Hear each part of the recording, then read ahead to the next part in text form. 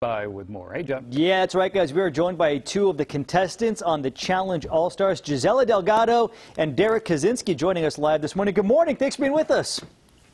Good morning. Thank you for having us. Okay, so I like to describe the contestants on the Challenge as you guys are the special forces of reality stars, because some of the challenges you guys have to do are incredible. Now, you guys have been doing this for quite some time. How is it different now than doing it, say, when you're in your mid or early 20s? I would say we use a lot more Tiger Bomb and Bengay. Icy hot. Derrick? So we saw a clip where you had to do a challenge where, and I cannot think of a challenge that would be worse for me. It involves math and swimming. You had to figure out a math problem, then dive into the water and pull out the number that corresponds with the answer. Was that as hard as it looked? My friend, talking to somebody that seems to know their challenge knowledge, you are in for a treat. I am just like you. The swimming and the math problems are already giving me an anxiety attack as we speak. Wait until you see this first competition, my man. Let's just say a near-death experience. Oh my goodness. Yeah. So if you're, you talk about special forces, this is something that they probably practice. So Jisela, way back on the real world, Road Rules, when you were on there, you had that famous thing where you guys had to rappel down that line off the side of a cliff that was super scary. Yes. And it was super scary. Anything on this season compared to that? Yes, there are some things that are high up. A lot of, and one of the things that I had to overcome was not necessarily the fear of heights, because that wasn't my real fear. My fear was lack of control. Yeah. I didn't know how to rappel. I didn't know how to use the stuff I had.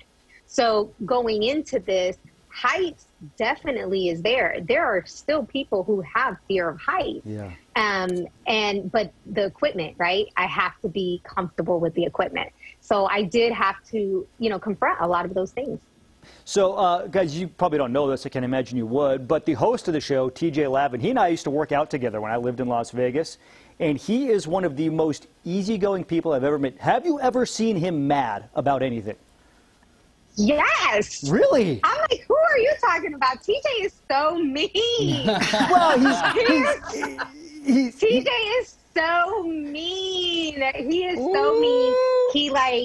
He gets mad easily. He goes off on us. He always has something in his pocket. He's like, no, we're playing this game now. I'm like, why are you doing this? That is I don't know who you know, but it's not TJ Lavin. No. That's the worst take on TJ I've ever heard. Really? No, it's funny though, man. He is one of the coolest people on the planet, but his job requires him to turn into Jigsaw. So this season he's taking Jigsaw's place as a host of the challenge. Yeah. And that's what we're getting ready to endure is TJ as the character from Saw. Well, guys, and he doesn't break character. Well, no, you guys have to come work out with us. Then you see me. He's all in yoga class. He's like all zen, and he's like very calm. Yeah. All right. So go ahead. It's because he's got to get ready for all the torturous things he gets all these people on the challenge to do. Right. It's the Challenge All-Stars. Right. It's available starting Thursday on Paramount Plus. Guys, thank you so much. We appreciate it.